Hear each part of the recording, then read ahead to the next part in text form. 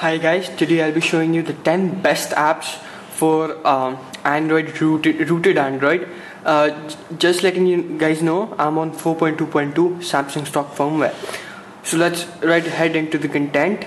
First app we have is GMD gesture control, which stands for Good Mood Droid Gesture Control. There's nothing really into the app. You can see the presets of the gestures, but I've disabled that and set my custom gestures. I have 3 gestures right here, and my gestures let me swipe apps like they were photos. Like I can go into my previous app like this, just like this. I can change my apps like as if they were photos. Swiping my and sorry about that.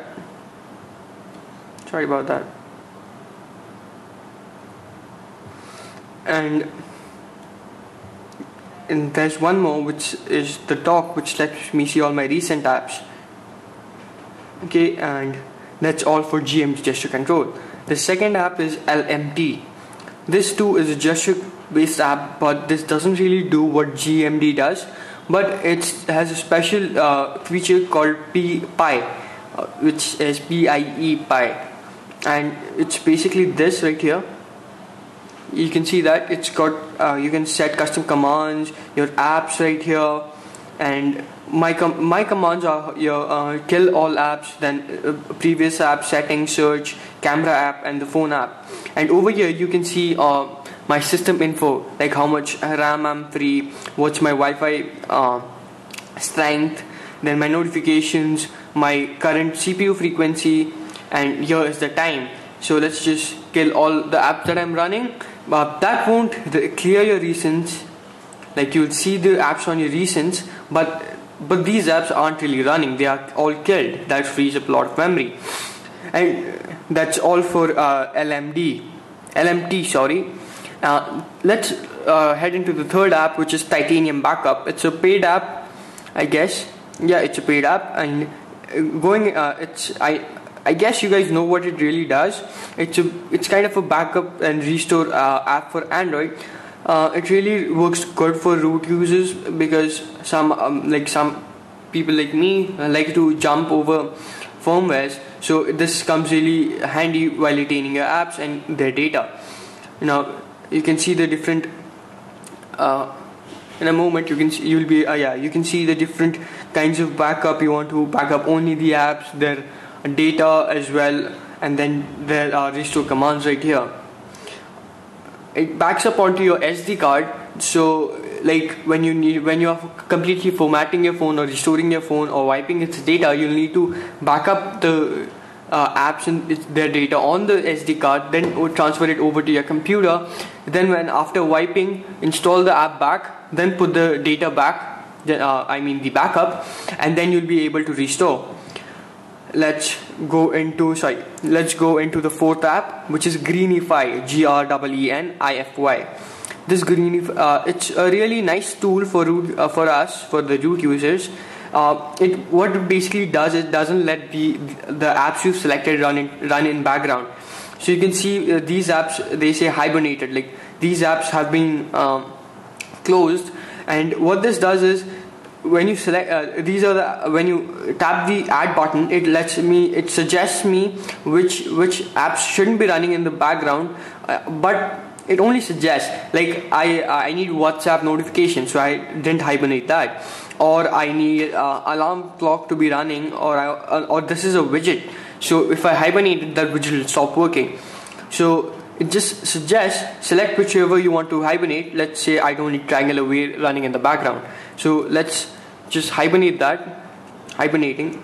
Okay, now that's been hibernated. It's been closed from the background, and like when you and it's different from freezing, because once you freeze an app, you won't really be able to use it. But what this does is you will be able to run that app. Like I've hibernated Facebook, you'll be able to run that app. That app will start from ground, and when you press and let's let that open up. Okay, see, you can see the Facebook is open, but when I press the home button, it closes. It doesn't stay into the RAM. It'll show up on your recent apps, it'll show up on your recent apps, but that isn't really running in the background. That's been hibernated and it's been gone from your RAM. Now, the next app is DataSync. Sorry about that. The DataSync. What this does is it synchronizes your app data over multiple Android devices. So let's say I want to sync the calendar data onto my other Android devices. So I'll pick up my tablet, log in with the same username, password, and I'll be able to sync calendar's data over to that tablet or maybe another phone. You can do that with any app, any system app too. Now the next app we have is Solid Explorer. It does work without root, but then you won't be able to access the root files without rooting your phone. So after root, you'll be able to see this option right here which says system root. Let's go into it, and then you'll be able to access the root of your phone. I really like this system file manager because I like the user interface and it's very easy to use. Then you can set, like, it has two windows. One is for SD card and one is for your internal memory. You can set the defaults, you can change it, but it's really handy. Let's head on to the next app, which is Avast Mobile Security. This also does run without root, but and it is an antivirus app, and I don't really use it for antivirus. The main feature of this app is anti-theft. This runs very really good with root, and if you have root, it'll ask you for your root permissions, and after you head on to it, sorry about that. It's basically like Find My iPhone, and it's reliable than what Samsung offers, or the same app without root. You can wipe your data or maybe lock your phone from the internet if you lose it or misplace it. Next app is No Fillers CPU Control right here. Now this lets you overclock, underclock, and set your CPU frequencies. You can see I'm on stock frequency right now, but you can go all the way up to, sorry about that, you can go all the way up to 1.8 gigahertz, but that's not really stable. I suggest you stay at 1.6. It's stable at 1.6, but as you move on to 1.7, you start to lose control. So just stay at 1.6 and you'll be good to go. You can also change the governor, like power save. This really resists going to another frequency slab, but it saves a lot of power. But the default is this one, PEGASUSQ. I don't really know how to pronounce that, but that is the default one. So let me leave that to default. I don't really want to save my battery. This should be at 1.6, but I'm not really an overclocking fan, so I'm going to leave that there. You can go up to 1.8, but I don't really recommend that because then the phone starts to lose control. It starts rebooting again and again. I suggest you stay at 1.6. Let's move on to the next app, which is Triangle Away. Now this app lets you avail warranty if you have maybe flashed custom firmware and maybe rooted your app. So when you move, if you rooted or put a custom firmware and you go into the download mode, you will see the counter which says custom flash, and there will be the number of times you've flashed a custom firmware.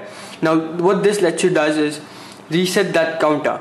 Just click on this, you'll be and press continue. It'll reset the counter, it'll put it back to 0, and without booting, if you flash a stock Samsung firmware without root, you'll be good to go. You'll be able to avail warranty.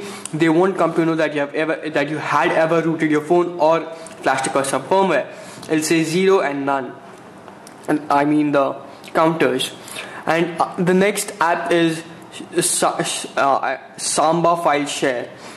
Now what this app lets you do is how do I put it? It lets you access your phone over the network through Wi-Fi, and let's enable it. Okay, so after this file is running and I tap on enable, and when you head onto your computer, like on your Mac, on the left on the left panel you'll be able to see the phone, and you'll be able to access the internal as well as the external memory of the phone.